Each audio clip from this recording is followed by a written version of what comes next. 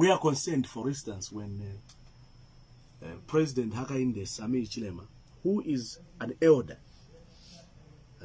person, a father, a leader of the political party, resort to insults and vulgar language as a norm, as a way to campaign. We understand that after losing 5 times, of course, he must be very frustrated. We understand and sympathize with him, but he shouldn't take politics personal. He shouldn't be so hateful and so bitter to an extent that he thinks that insults, vulgar language, and printables are the way he should communicate to the people. For us as a party, we are not worried about the insults from Mr. Hakainde, but we are worried about his well-being, because he's our brother, and would like to ask those who are close to him, in all earnest, that they should take keen interest, because it is clear that Mr. Hakainde is going through a mental breakdown. And these words, I'm saying them with love.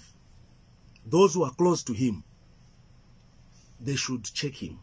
It is not normal, Zach, for a person of his standing, a leader of the largest opposition, a parent, a father, somebody who's been an elder in church, to be going from one rally to the next, insulting people in front of children, mothers, and young people. It is not normal. There must be something serious that is going on. And we are afraid, and as brothers, not as politicians, but as brothers, we want to urge all those that are close to Mr. Hakainde Hichilema to sit him down. He's truly going through a mental breakdown. We love him. We want him to win the ballot. We want him to enjoy just like another Zambian. But this is not the kind of leadership that we expect. If you ask me why it has become very difficult for the Zambians to listen to the opposition, it's because they do not have the message. When we say, can they have a manifesto? It's because the manifesto will tell you what you are going to do and how you are going to do it. Do you know the manifesto they have come up with? Is to call all of us who do not agree with them as Mwankole. If you go on social media, they have put Mwankole and heads of all of us who don't agree with them as Mwankoles. You cannot insult people just because they do not agree with you. We cannot be Bamwankole just because we do not agree with you. And even when they insult, their leader has never at any time come in, because that is exactly the kind of language that is pushing. I was reading today a post purported to have been posted on social media by Mr. Romeo Kangombe, who is a member of parliament for Sesheke. And that post justifies the insults of that young man who was insulting the president on video. And it justifies such behavior.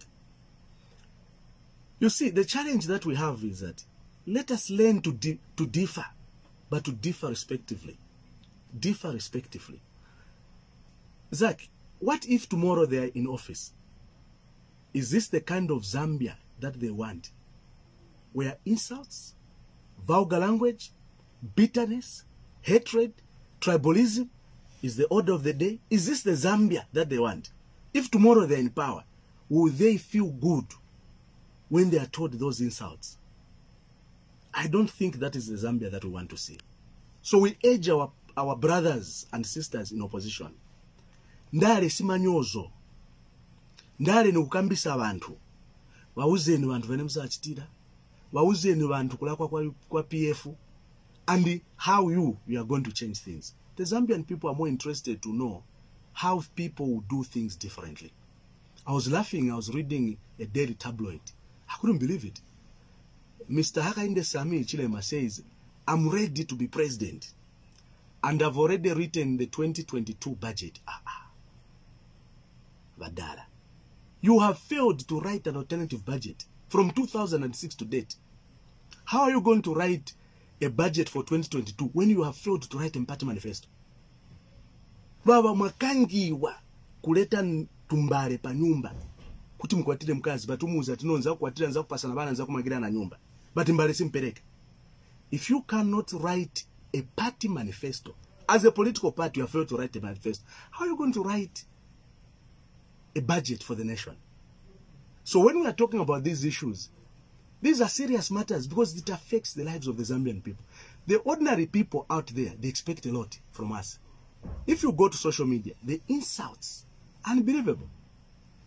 Just 3 days ago, for instance, I posted what Article 100, sub-Article 2 states about qualifications and disqualifications of a presidential candidate. One of them is that if you are a mental patient, you cannot be allowed to contest. That's what the Constitution says.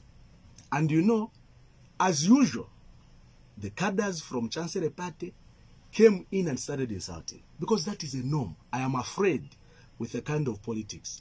But that tells us one thing. This is what comforts us. This is why we say, come 2021, President Lungu is winning elections very, very comfortably for simple reasons. Our opposition have failed to demonstrate why they should be put in office.